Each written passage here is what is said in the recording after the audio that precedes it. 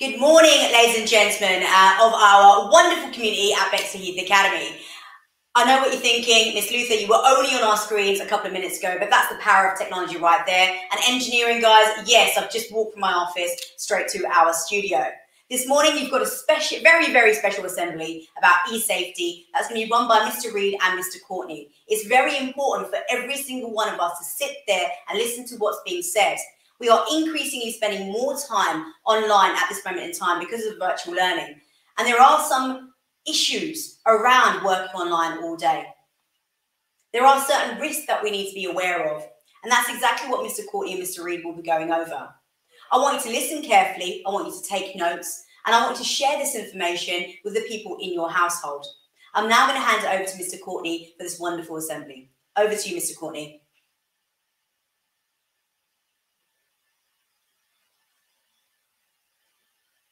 Mr. Courtney, you're just on mute. And there you go, ladies and gentlemen, technical difficulties, and that's what we're going to be talking about, the things that could go wrong online. So, very apt, sir. Go ahead. Over to you, Mr. Courtney. I will start that again. Thank you very much, Miss Luther. Of course, I put that in on purpose just to make sure that people understand the problems that we have when we are dealing with online. So today's assembly is with myself and Mr. Reed. We're going to be talking to you about e-safety, but we're going to be looking at things of how you can be a bit smarter and thinking about your digital well-being as well as other parts of online work. Now, we have all been spending an increased amount of time on our devices, and I'm sure that we've all relied on them to help us through lockdown. I know that personally, over the Christmas period of lockdown, they were really helpful to me in order to keep in contact with my family and my friends. And it was a different Christmas to what would normally be spent. So they do really play a key part in our lives. The internet then is an amazing source of information for all of us. It can help us with our studies and working from home. We are able to keep in contact with our family and friends, and it provides entertainment to everyone for all ages. However, the internet does have some dangers, and we all, no matter what, how old we are, we need to make sure we are safe and keeping ourselves safe online at all times. During the previous lockdown, there was a rise in young people accessing inappropriate content online across the nation. So this assembly today is all about raising raising the recognition of what might be happening online. And a few facts for you just to begin with. Did you know that according to an NSPCC survey, 1 in 4 people in the UK has seen something upsetting on social media? 58% of those young people were upset by someone that they know, and only 22% of those people spoke out about their problem. So what that's telling us is that there's a lot of inappropriateness happening online, and we need to make sure that we are comfortable with what we're seeing, and also that we know who to go and speak to if we have any issues with our online presence. So what's really important is that you learn how to be smart. Now, around the academy, you'll have seen these smart posters around the academy, which sort of give you the hints and tips that you have to sort of help you keep smart online. So to enjoy the internet and everything that it offers, if you follow these rules, the internet will be a great place for you. So for the S, always keep your personal information safe. This includes your name, address, phone numbers, the school you attend, any of your passwords, your banking details, and never share a person's details with anyone else without their consent. It is extremely important with the passwords that those passwords are kept safely. And remember that when you're setting a password, it should be something that is memorable to you, but is not easy to guess. So therefore, you need to be thinking about adding in your capital letters, numbers, special characters to make that password even more secure. M, never agree to meet anyone in person without your parents or carers' permission first. Ideally, a family member should be with you if any meeting takes place. Now, of course, during lockdown, we know that's not going to happen because you're all sitting at home, nice and safely in your houses, working away during the school day. A, do not accept and open any emails, private messages, files or images from an unknown source or someone that you do not know. These may contain a virus. Those viruses then may be used to allow them to access personal information on your computer. You might be able to take over your computer and hack into it. So make sure that they do not have anything that you open that you don't understand where it's coming from. Or, so remember that not everyone is who they are and not everyone is honest as you are. Sometimes people online lie about things like their age, their name, gender, and try and encourage you to talk to them. Make sure that when whoever you are speaking to, they are trustworthy and they are honest. And finally, T, if you ever have something that worries you about online, please make sure you speak to somebody. There are plenty of options for you to speak to someone. You can speak to your family, your friends, you can speak to someone in school, so you can speak to your pastoral manager, some member of the safeguarding team, your year manager, or any other teacher. And if you feel that you need to, you've also then you contact the police as well, and you can use the website CEOP to help do that. Some more facts from some research. The average young person posts on social media 26 times a day. So in the course of a school week, you're posting over 120 posts per week in a school week. So you got to think about what sort of information you're posting about yourself. Is it pictures? Is it just what your mood, how you're feeling? But out of only 6 out of those 10 young people's followers are actually people they know. So therefore, that information you're posting about, you might think is just for your friends and family, but think about who's in your friends list. Do you know all those friends? Do you actually know them personally? Or are they just somebody that you know online? So you got to think carefully about what you are posting. What I want you to do is for a few minutes, just think about the way that you connect with others. What devices do you use? What apps do you use?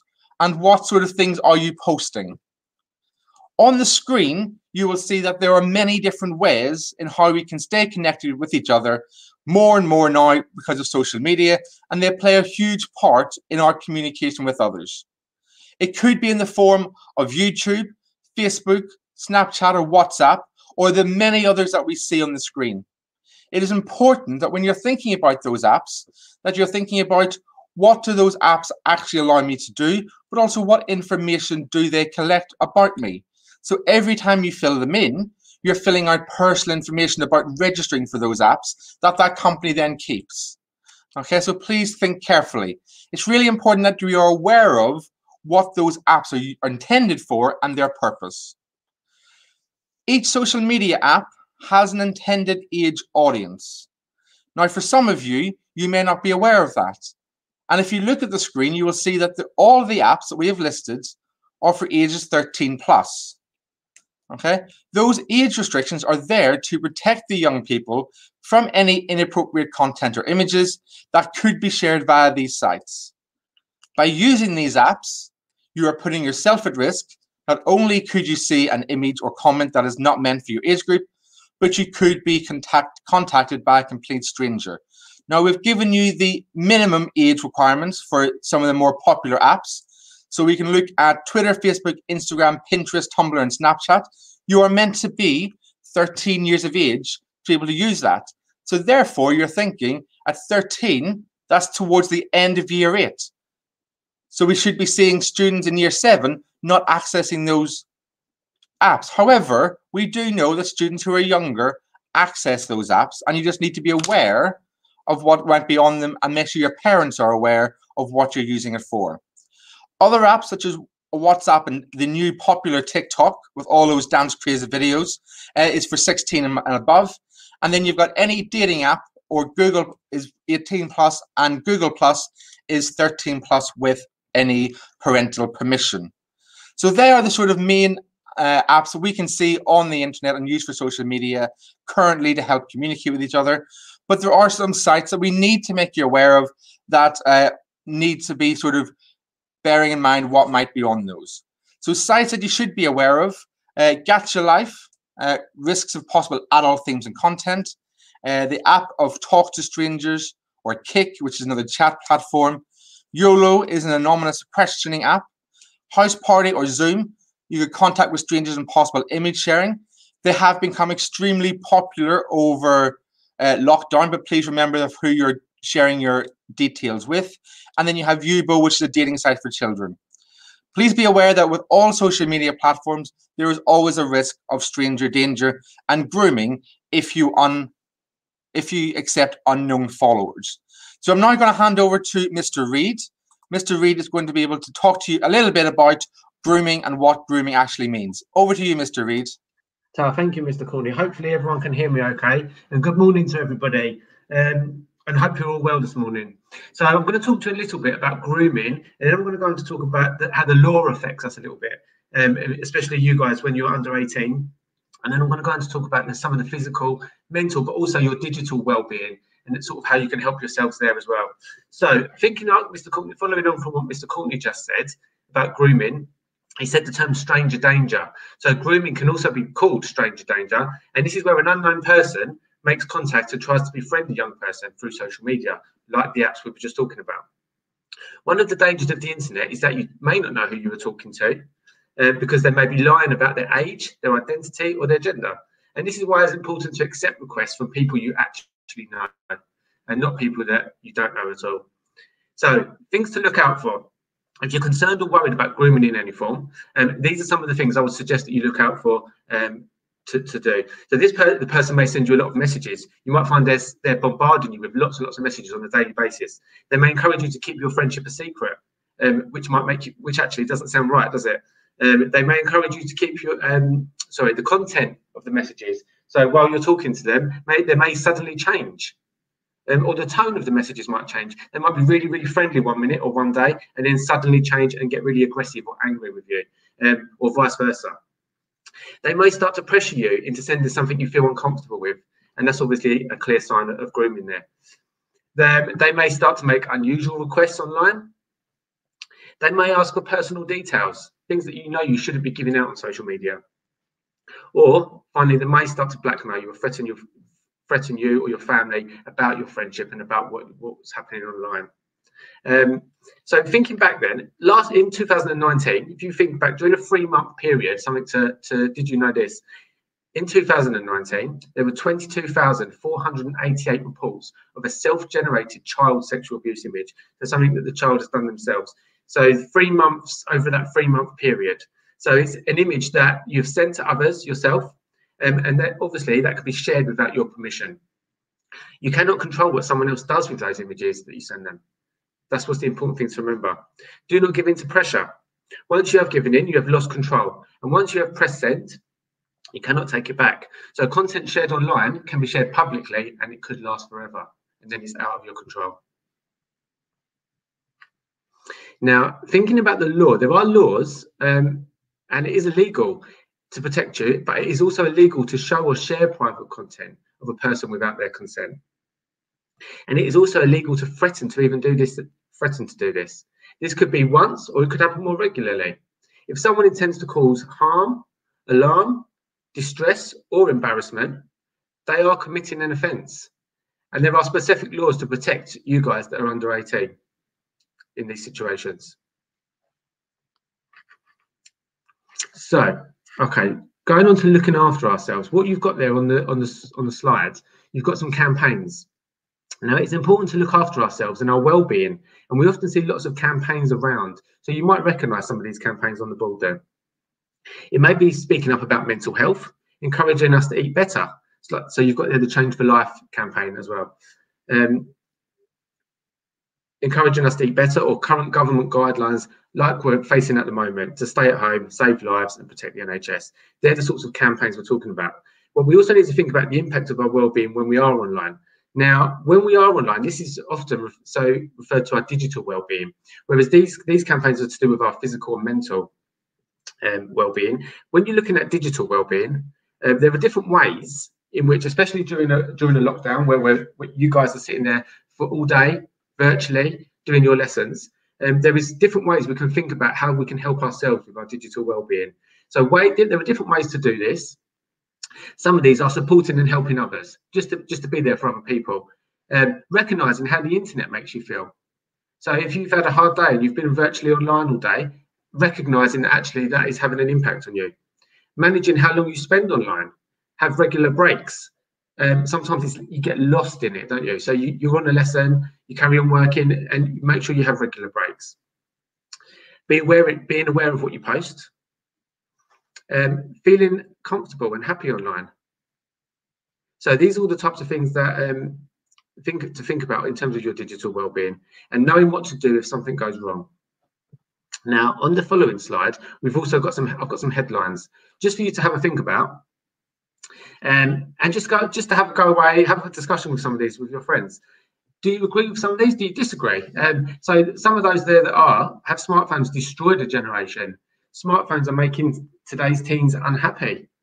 British teenagers among the world's most extreme internet users. Social media is harming the mental health of teenagers. And social media obsessed teenagers are so frightened of real life that some won't even answer the door. They're all quite negative headlines to do with social media and the internet, but it's giving you thought to have a think about some of those. And we've also got some videos to follow on from this, just to get you thinking about your digital well-being and about how to protect yourself and be safe online, which I think Mr. Courtney's got the links to on there somewhere. Thank you, Mr. Reid. What I'm going to do is I'm going to show your videos now on the screen so you can watch your videos with us. The first video is there talking about how would people respond to different messages that they might see online. And the second one is looking at what we call empathy. So empathy there is about how do you think other people may feel based on the information you're sharing. So we're going to watch two short videos which will talk you through those two key areas.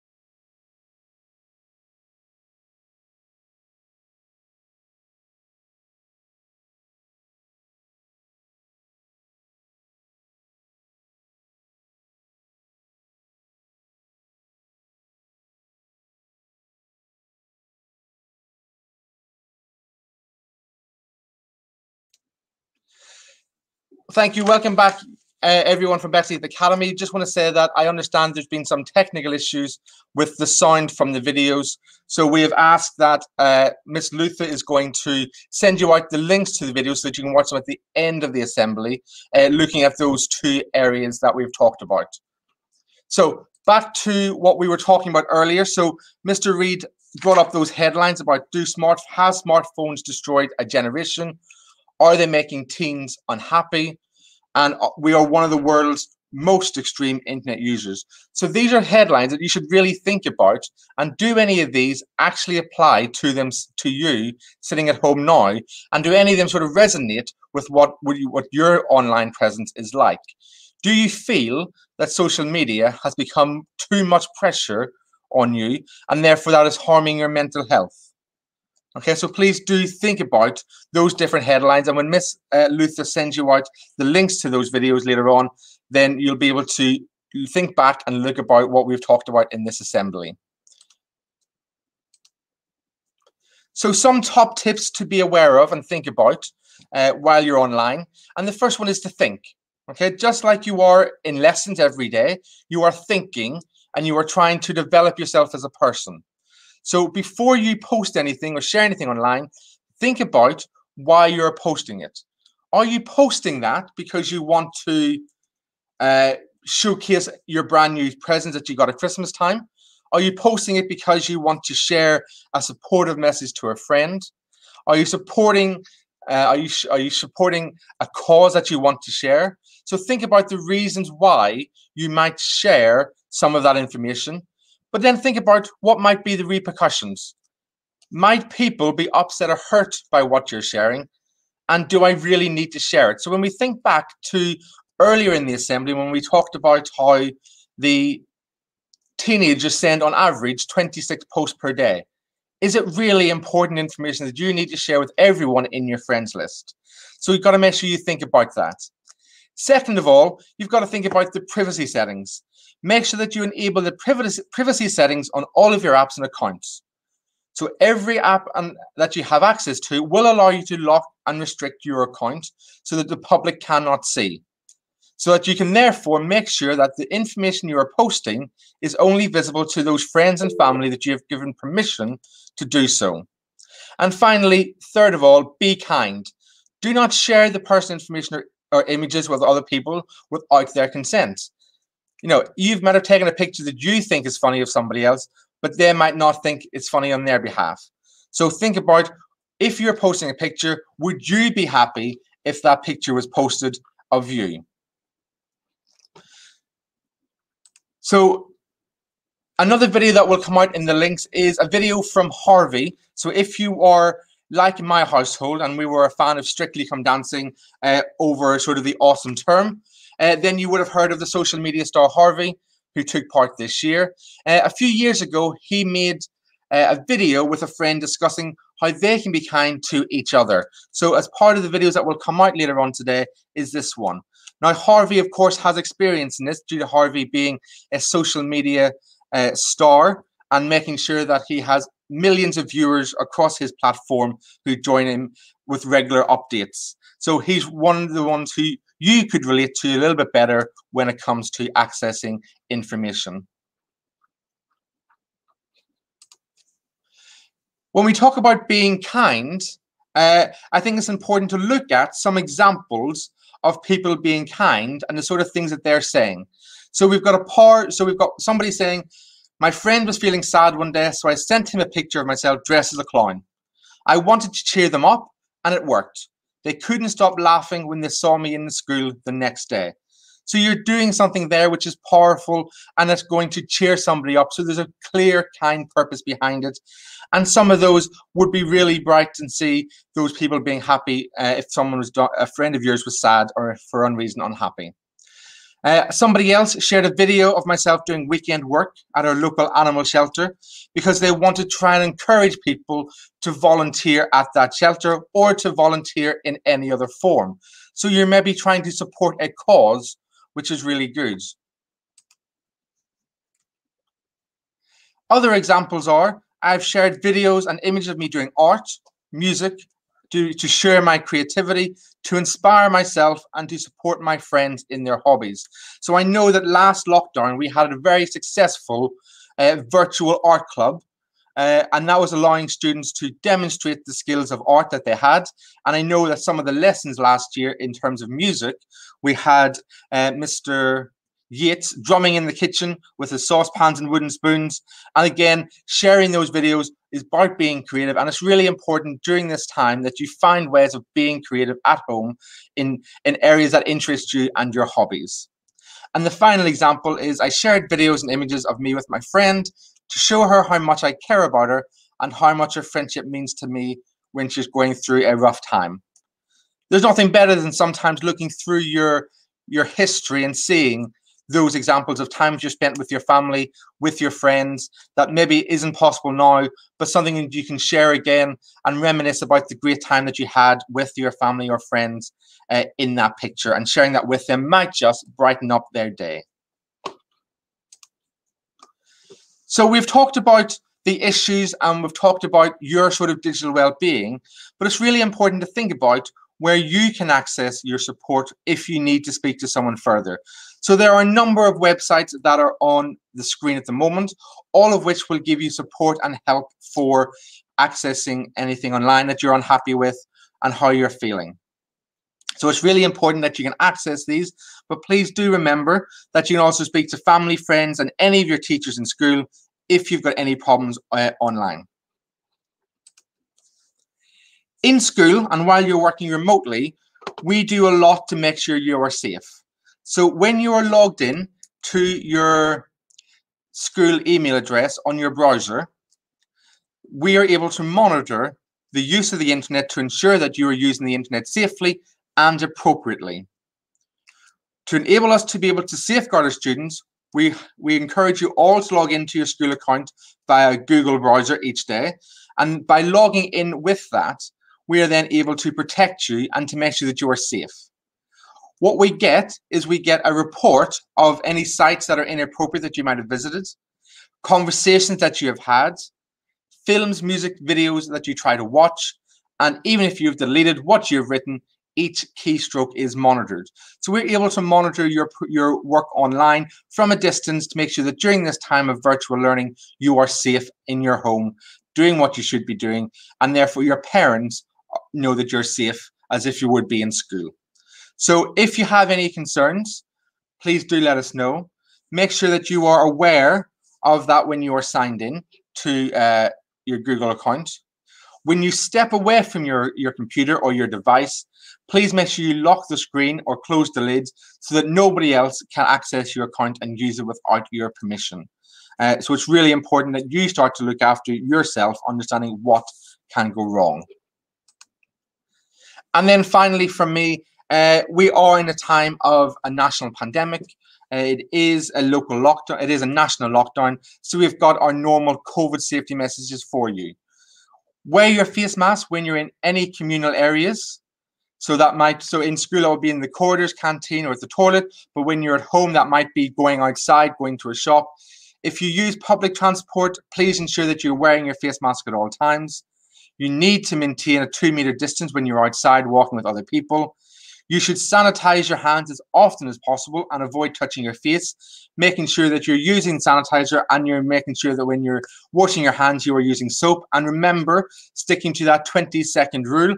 You can think about the baked potato song that was made famous by a comedian during the first lockdown. And I'm sure you can Google the baked potato song. So if you can't remember, apparently if you sing it and wash your hands, that's the time that you should be spending. When putting on and removing your face mask, also please make sure you sanitize your hands. And finally, make sure you're staying at home. The only reason you should be leaving your home is to go to that daily part of your exercise. You should not be meeting with friends. And your idea is, to, as part of the government message, to stay at home, protect the NHS to save lives. Thank you very much for your time in the assembly this morning. I apologize that those videos didn't work, but those videos will come out to students that you can watch them at home to see what we would have talked about. It is now 9:30, so you need to return to your period 1 lesson where your teachers will be waiting for you and you'll be able to continue with your studies for period 1. Have a good day, everyone, and I look forward to seeing you again shortly. Bye now.